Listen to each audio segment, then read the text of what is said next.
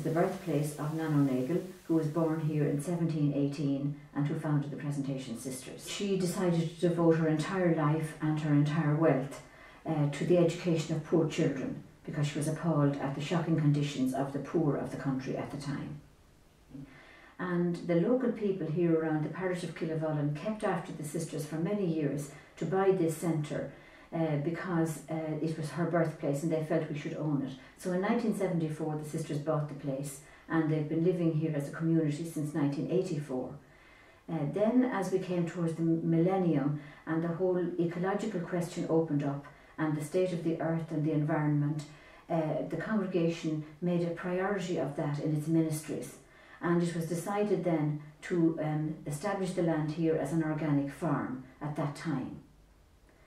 So about 5 years ago we realised we had to refurbish here and continue, if we were to continue we needed to do a major refurbishment. So because we had taken the priority of the environment, we started looking at the options we would have and how we would actually do that refurbishment. So the main thing we came up with, of course, was the heating system. So we made a decision that we would not have any fossil fuels in use on the premises. So we have our heat is provided by a geothermal heat pump, which is located in our car park. And the backup system is a wood pellet boiler and solar panels. Their normal function is to provide hot water, but they back up should anything happen to the geothermal system.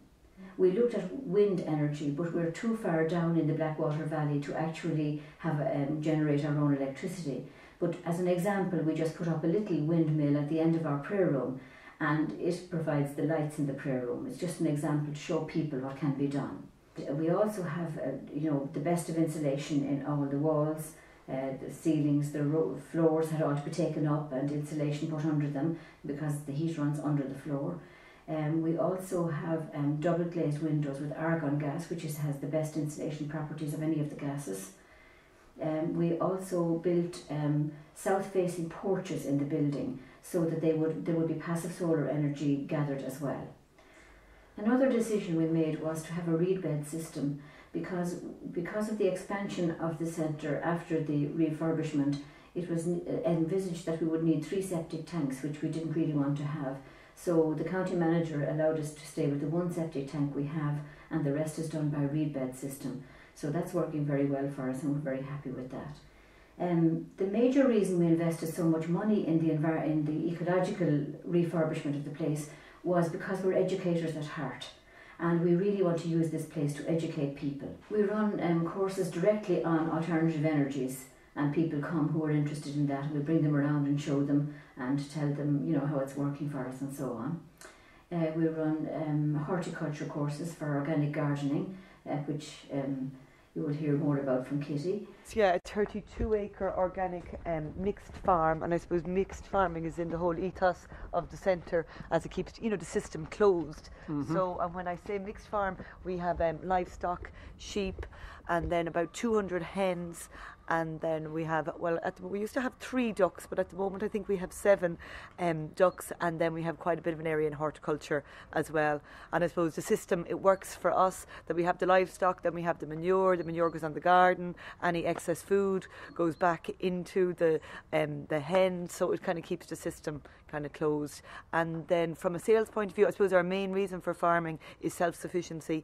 We obviously it has to be viable, but we don't sell meat at markets. All the meat and animals reared here are used to be served in the centre for meals and just to kind of cater for the community. We do sell eggs direct from the farm gate and also at the Killavullen Farmers Market, and then the same with the vegetables. I suppose we have about nearly 2.5 acres in organic vegetable production at the moment, some in protected cropping in polytunnels and the rest on a field scale.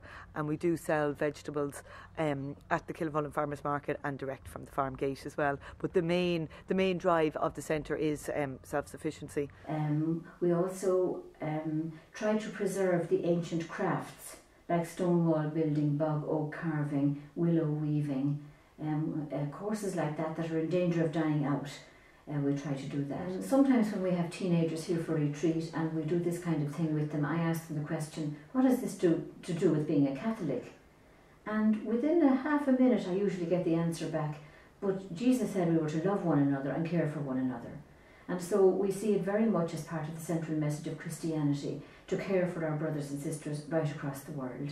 We have sisters and visitors, lay people, teachers, past pupils who come here, and they all go away really enthusiastic about caring for our earth and for our environment and trying to live more sustainable lives. And that motivates us to keep going then in that direction.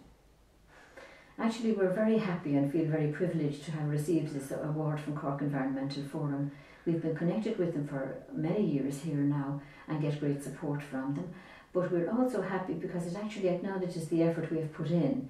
And sometimes it's hard enough to keep going, and you read things and you see such waste and such wanton waste. And the last year with our economy hasn't been a good year, and we can see so much wrong. But it's great to get recognition for the efforts that are being put in by the congregation and the great investment our congregation has made in this whole aspect of life. And thank you very much. We're delighted to receive it.